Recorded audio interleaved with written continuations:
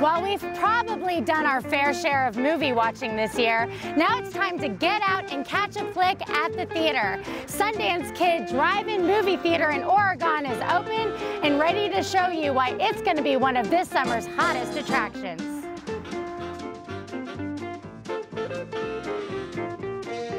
It's a real hit every summer. We have a really good base audience that loves coming outside to the movies and being together either with just themselves or a guy and a gal or a whole family.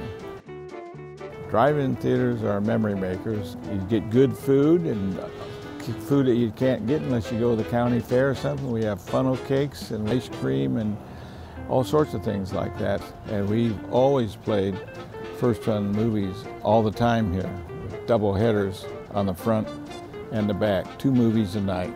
If they're playing anywhere in the country, they'll be playing here.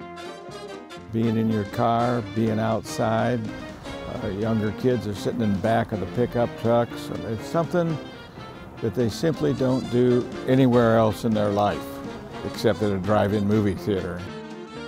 A lot of new people are being exposed to drive-in theaters that have never been exposed to them before. What is so special to you about a drive-in movie theater experience? I like to walk around and kick the stones. I do.